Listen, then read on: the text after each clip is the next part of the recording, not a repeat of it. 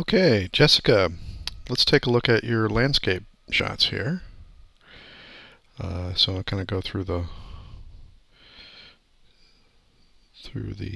summary here. Okay, looks good. All right, we'll start at the beginning. And let's see here if it pops up.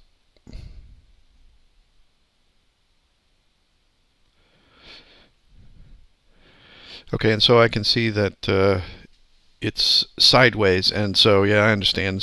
Sometimes that depending on how it goes into Picasa, that it can end up like this. So anyway, I like the shallow depth of field. I think that's good. I'm looking over here. So you shot with your 50mm lens, ISO of 100. That's really good. And f1.8 for that shallow depth of field. Good. I like the effect, especially you can see the bark there. Okay, this one. With the little tree right there. I like the fact that you did some black and white here. This is effective. I think I probably would go in here and dodge this a little bit so that the tree stands out a little bit more. But I do like the shadows that add to the horizontal shadows that add to the vertical. Okay. So you're shooting a lot with the aperture at 1.8. So, but this, I like this a lot. The lighting and everything looks beautiful. That's really nice. And this one, that's not as striking as the one before it, but not bad. Still out there experimenting with the 1.8. So and I do love the real shallow depth of field. Okay, here's another one, another shallow depth of field shot.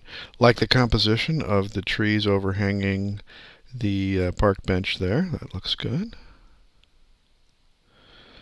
Okay, also see it says that it looks like you maybe did some minus on the exposure compensation, which is great. That's really nice because you definitely need it, for right in there so you don't blow out your highlights. But that looks good. And the same thing. Okay, and a different variation on what you were shooting. I do like the fact that this is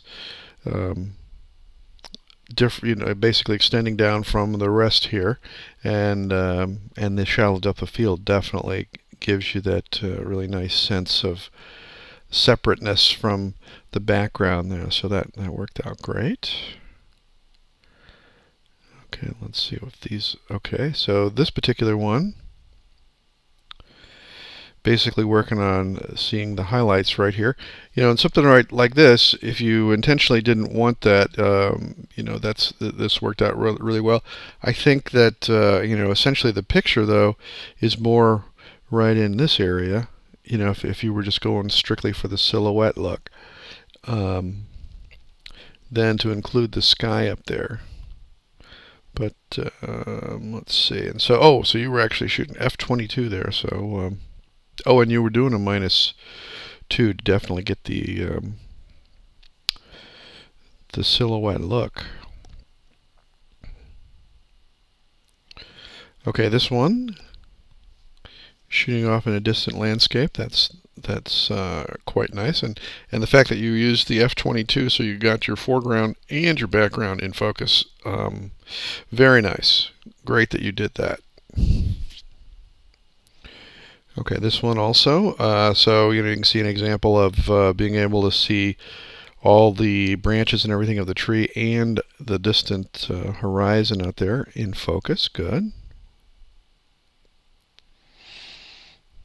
Okay, same thing with this one, only in color. And this one also greater depth of field, different from the ones where you were shooting with the f1.8 on your shallow depth of field. So and the color variation on that. Okay, now this one, when you're in really close, now she's in focus, of course, but even though you're shooting at f/22, if when you're in really close like this, you can tend to your depth of field can still be soft, like it is here, especially when you're in so close. f/36, okay. That must be because you must be using a zoom lens on this one. Let's see. And this one is nice. Although I probably too bad maybe you didn't use a little flash or something to kind of fill this in, because I think details here would be really nice to be able to see those details. And so sometimes when you're outside, you can pop that flash open and see if you can get a little bit of detail in those areas. This is better. You can see where the detail is right here. I like this a little bit better because then you kind of get an idea of the texture, but I see where the path, the highlights on the path have been basically blown out. Okay, good. And in terms of composition too, you have this nice highlight on the path leading you further back into the picture, so it draws your eye right into there, so that worked out well. And oh, okay, so I see that in this case right here, you're using the exposure compensation to get those different changes there. Good. Love the fact that you were using your exposure compensation here.